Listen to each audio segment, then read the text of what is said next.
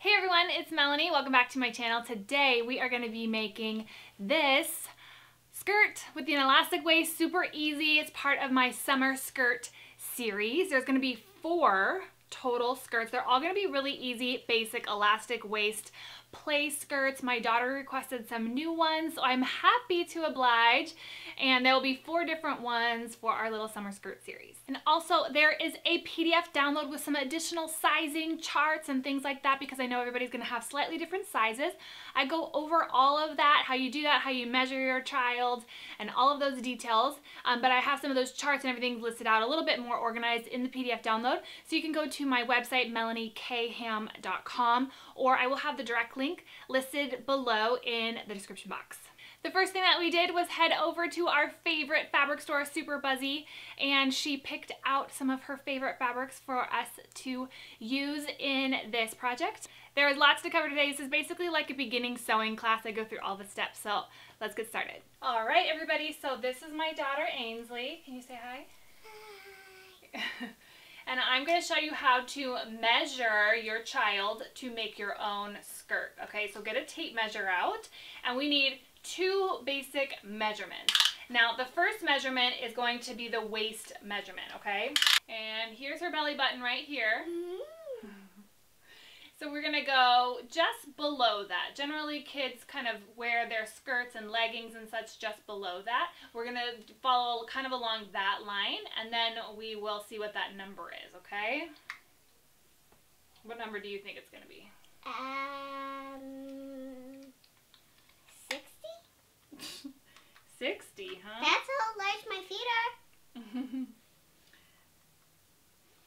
All right, so we're about 24, and that's with, all the bulk of her dress. So we'll bring that down to maybe 23, okay? So that's the first kind of measurement that you want to take into account. The second thing that you need to know is how long you want the skirt to be. Okay, so if you want it to go below the knee, above the knee, if there's a dress code, if there's, anything that you want a specific look. So that's the next measurement that we want. I want hers to go about to her knee. So let's see what that measurement is. What do you think that measurement's going to be? 109. 109?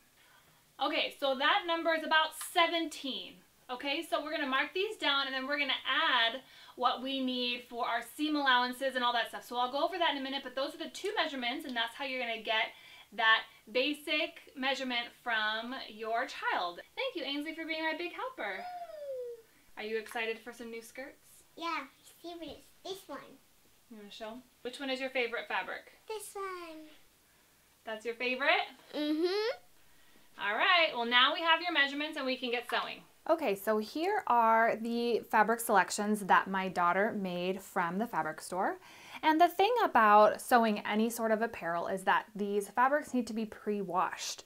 So while I am not a pre-washer when it comes to quilting, you do want to pre-wash anything that's going to be sewn together and used as a garment, because once you wash it after you've made it, it could shrink. So I'm going to pre-wash all of these. Now, a little tip is, along the cut edge, you can get some fraying and lose some of your yardage because it's not a finished seam. So you can do 2 things.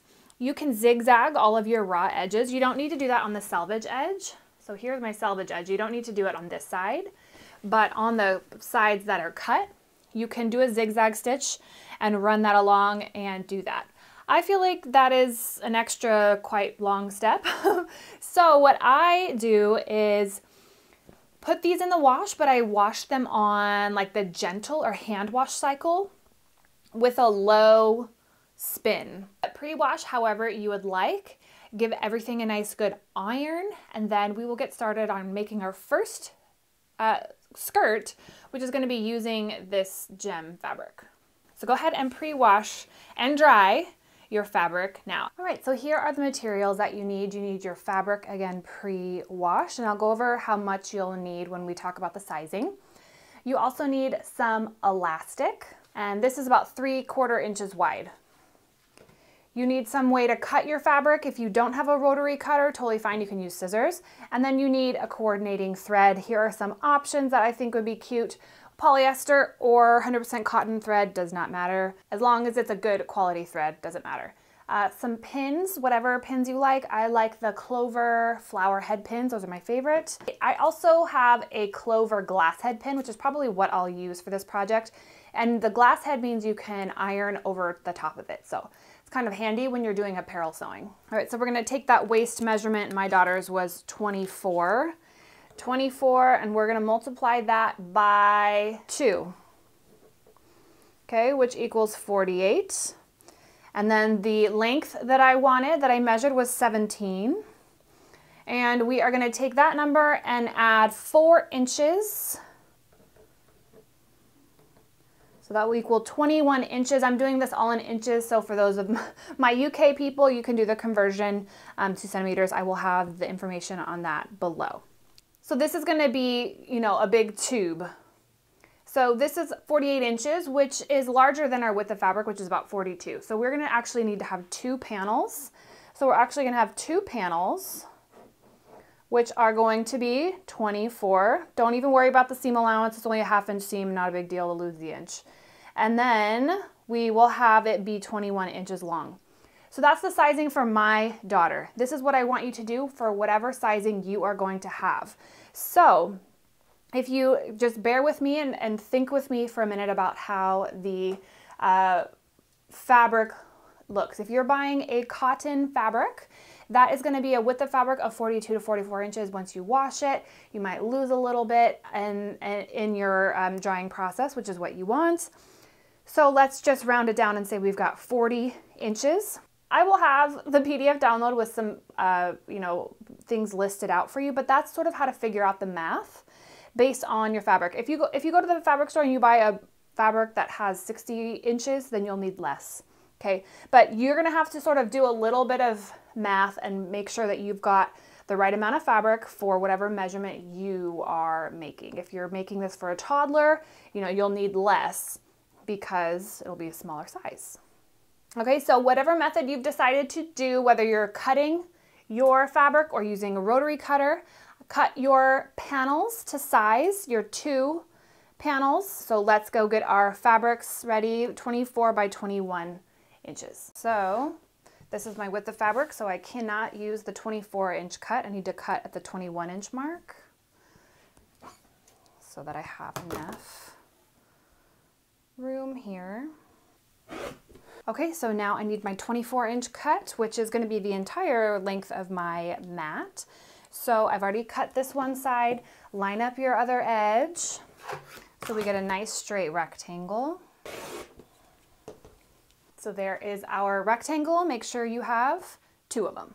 So now we have our 2 pieces of fabric. They are right sides together, and we are going to sew along the shorter side. So whatever your short side is, you are going to sew using a 1/2 inch seam allowance on this edge and on this edge to make a tube. So most of you probably do not have a serger, which is totally fine. You're gonna stitch and then zigzag. So we wanna go ahead and finish this seam now. I will show you what that looks like on my sewing machine. I will be sewing on my Juki DX7. My Juki 2010Q is only a straight stitch machine. So if you have multiple machines, pick the one that has a zigzag stitch because that will help us with our seam allowance and finishing it up. There's no need to backstitch at this part because this will end up being our waistband, so we're going to be finishing that up. So no need to backstitch. You need to find your 1/2 inch mark on your sewing machine. Mine says 10. Right here it says a 10, that's the 1/2 inch. And sew all the way down.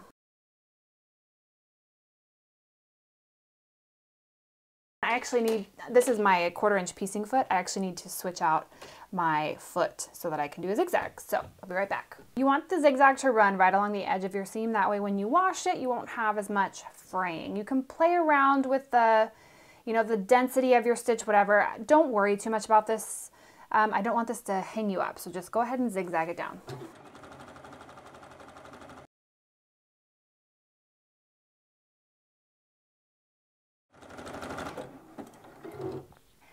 And again, no need to backstitch on the ends of our zigzag because all of these are going to be, the edges are going to be either in the waistband or in the hem. Do the exact same thing on the other side.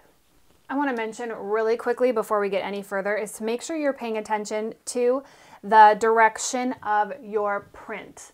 So my prints are both facing the same direction. They're going the same direction so that the front and the back of your skirt match up. Now we are at the ironing board and we are going to be ironing the casing for our elastic and the hem. Okay, so don't cut your elastic yet. I want to go over that in just a minute, but what I want you to do is this will be the top of our skirt. It doesn't really matter, but if you have a directional print or whatever. So what we're going to do is fold it down about 1/4 inch to 1/2 inch. Do not worry too much about this. This skirt is so forgiving that even if you're off by 1 inch, you know, in either direction, it really will not be a problem. I know that sounds crazy, but that's just how it is. Okay, so we are going to be doing like a 1/4 inch, 1/2 inch here, and then we're going to go over again. And we're going to be creating a casing for our elastic. Okay, so then we're going to fold it over and we're going to iron it again, but I want you to make sure that your elastic is going to fit in there.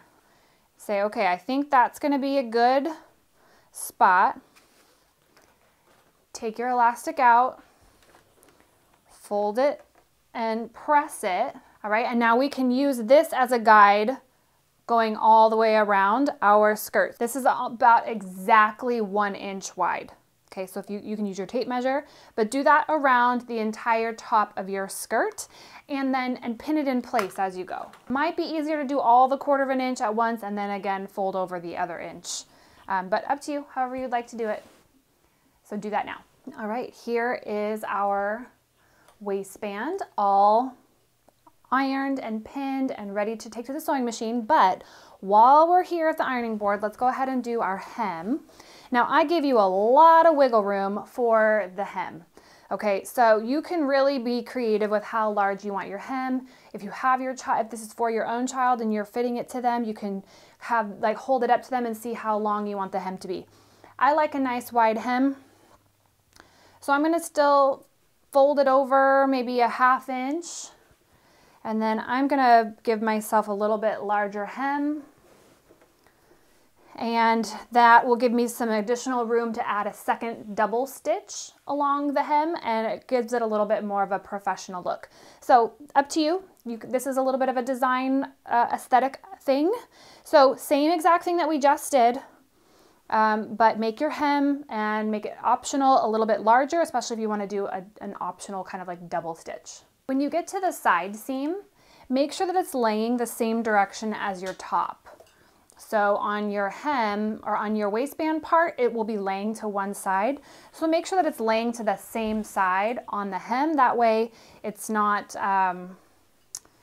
you know, flipping around underneath the skirt and irritating your child's skin. Okay, here is my hem. This measures 1.5 inches. And then I also just double checked myself, and from the bottom of the skirt to the top of the skirt, it measures about 16.5 inches. And I gave myself the measurement of 17, and I erred on the side of caution with that. So I'm right on track. The skirt will be gathered up, so it will probably come up a little shorter than that, but the fabric's been pre-washed, so we don't have to worry about any shrinking. So I feel good about that. We're right on track. We're gonna go over to the sewing machine and we're gonna sew really close to this folded edge here on our hem. Then we'll flip it over and do a top stitch. So we'll actually flip it over and do another stitch along the front side. That's a great spot to do a decorative stitch. If you like decorative stitches, you can pick a coordinating thread, whatever you would like. Then we will also do the stitching for our elastic. We need to leave a 1 inch hole on the elastic waist part because we need to still insert our elastic and do that step. So let's go over to the sewing machine and sew the skirt down. I like to start on a side seam, that way I can hide my back stitch because we do need to back stitch for this portion. I am lining up the edge of my hem to the edge of my presser foot and moving my stitch, my needle all the way to the left side. It doesn't matter how you do it, just line it up so that it stays nice and straight and that you catch however much fabric is underneath here in the fold. We just need to make sure to catch that fabric underneath there so that we have a finished seam and it'll hold up in the wash.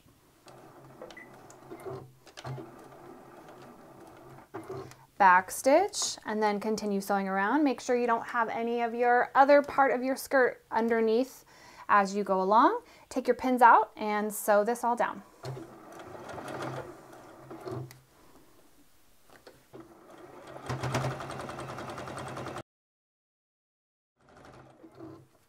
When you get back to the beginning, back stitch again.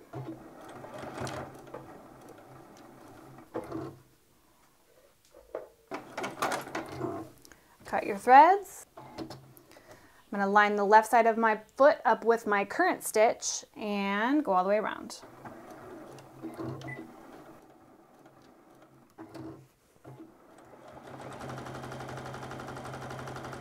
Here's my double stitch. Now on the waistband, we want to sew one stitch as close to that folded edge as possible, and we want to leave a 1-inch opening. So go ahead and do that.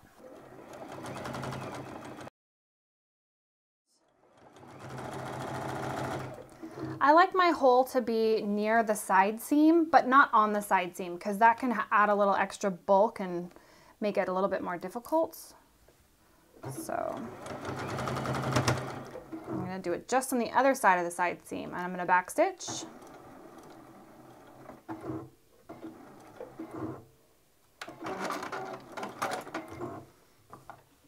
So now we need to do our elastic. Now remember that waist measurement that we made, mine was 24 inches.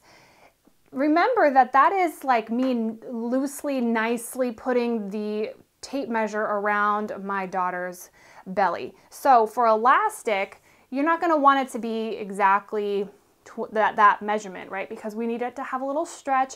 It needs to be snug on them, not uncomfortable, but you know, obviously it's elastic. So what I'm going to do is actually cut it to 24 inches, and then I'm going to overlap it, and I'm going to overlap it an inch on each side and sew it together that way once we get to that step. But just giving you an idea of what that would be like. So basically it would be like cutting it 22 inches. So we'll take 2 inches off, and that will give it enough so that it's comfortable and room to grow into. And we are going to attach a safety pin. A nice large one is handy. And attach a safety pin to one end. And we're going to begin to feed that through the hole. Up your casing. And we're going to pull that elastic through. Now we've gotten all the way around. I'll kind of straighten things out. We want to make sure nothing is twisted. So I'm going to take my safety pin out, and we need our elastic ends to meet up this way. That will make sure that nothing is twisted. And I want there to be about 1 inch overlap. Okay, so use your tape measure. About an inch, about here. Now we're going to take it over to the sewing machine and we're going to zigzag from this edge and zigzag on this edge. We're going to make sure that this connection is nice and strong.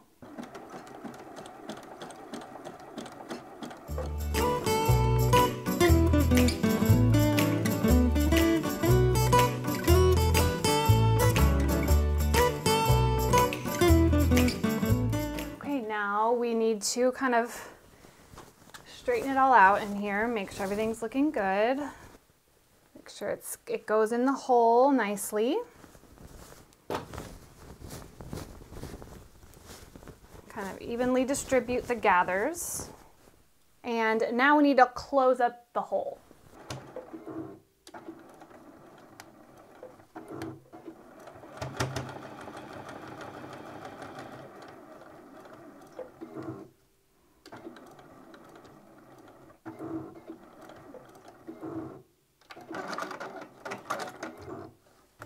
done. Okay, that's it. Please give me a thumbs up if you enjoyed this video and leave me a comment down below letting me know what you're most excited about with this summer skirt series. I would love to see pictures on social media, so please tag me on social media. Everything is linked below so that I can see your little darling in their skirt that you made for them. So awesome. Thanks so much for watching. I'll see you in the next video. Bye. Bye.